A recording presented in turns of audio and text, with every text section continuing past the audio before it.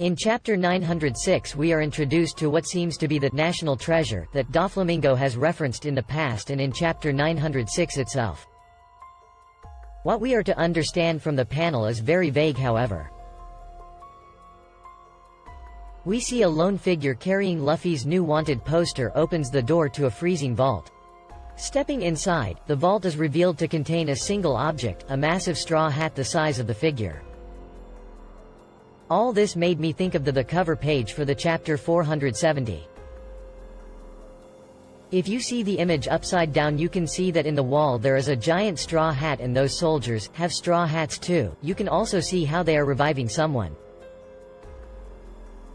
My theory is that the Marines, celestial dragons, want to dismantle the Sichibukai and revive the 7 greatest pirates. As you can see there are 7 altars. Is it possible? What do you guys think? Asterisk theory by Kyer 2512.